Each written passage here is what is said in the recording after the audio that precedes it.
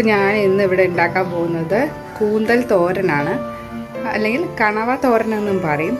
അപ്പോൾ ഈ തോരന് വേണ്ട ആവശ്യമായിട്ടുള്ള സാധനങ്ങൾ എന്തൊക്കെയാണെന്ന് നോക്കാം. അപ്പോൾ അതിനായിട്ട് ഞാനിപ്പോൾ ഒരു 1/2 കിലോ കൂന്തലെടുത്ത് നന്നായിട്ട് ക്ലീൻ ചെയ്തിട്ട് അതിലേക്ക് 1 സ്പൂൺ ഉപ്പും അതുപോലെ ഒരു 2 സ്പൂൺ കുരുമുളക് പൊടിയും ഒരു 1/2 ടീസ്പൂൺ മഞ്ഞൾപ്പൊടിയും കൂടെ ചേർത്ത് നന്നായിട്ടൊന്ന് പുരട്ടിയിട്ടുണ്ട്. ഇനി ഇത് നമുക്കൊന്ന് വേവിച്ചെടുക്കാം.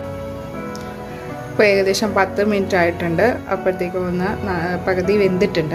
അപ്പോൾ ഈ സമയത്ത് നമുക്കിതിലേക്ക് കുറച്ച് ഉള്ളി ചേർത്ത് കൊടുക്കാം. ഉള്ളി എന്ന് പറയുമ്പോൾ ചെറിയ ഉള്ളിയാണ് ഞാനിവിടെ ചേർക്കുന്നത്.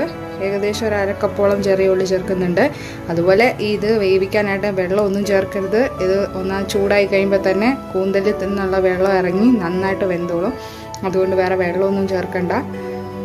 അപ്പോൾ നമുക്കിതിലേക്ക് ഉള്ളി ഇട്ട് കൊടുക്കാം. അപ്പോൾ ഈ ചെറിയ ഉള്ളിയും ഇതും കൂന്തലും കൂടെ നന്നായിട്ട് ഒന്ന് വേകണം. അപ്പോൾ ഇത് ഈ വെള്ളം മുഴുവൻ വറ്റി തീരും വരെ നമുക്ക് വേവിച്ചാൽ മതി. ഏകദേശം ഒരു 20 മിനിറ്റോളം എടുക്കും. അപ്പോൾ നമുക്ക് നന്നായിട്ട് വേവിച്ചെടുക്കാം.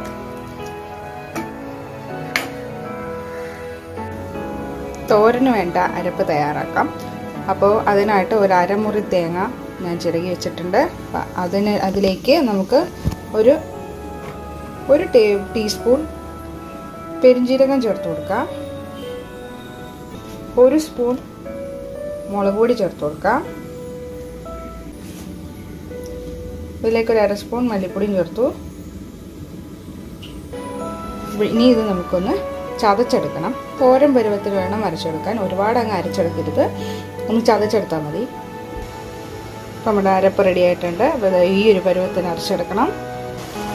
അപ്പോൾ ഉള്ളിയൊക്കെ നന്നായിട്ട് വെന്ത് വന്നിട്ടുണ്ട്. ഇതിലേക്ക് നമ്മുടെ അരപ്പ് ചേർത്ത് കൊടുക്കാം. ഇപ്പോൾ നമ്മുടെ അരപ്പൊക്കെ നന്നായിട്ട് വെന്ത് വരുന്നുണ്ട്. ഈ സമയത്ത് നമുക്കിതിലേക്ക് 1 സ്പൂൺ വെളിച്ചെണ്ണ ചേർത്ത് കൊടുക്കാം.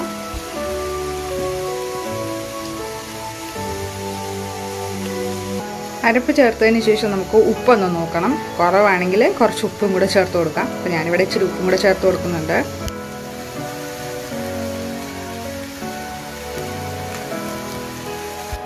ഇത് ഏകദേശം 15 മിനിറ്റ് ഒക്കെ കഴിഞ്ഞു. നന്നായിട്ട് വെന്തിട്ടുണ്ട്. ഇനി നമുക്ക് സ്റ്റൗ ഓഫ് ചെയ്യാം. അതിന് മുന്നേ കുറച്ച് കറിവേപ്പിലയും കൂടി ഇട്ട് കൊടുക്കാം.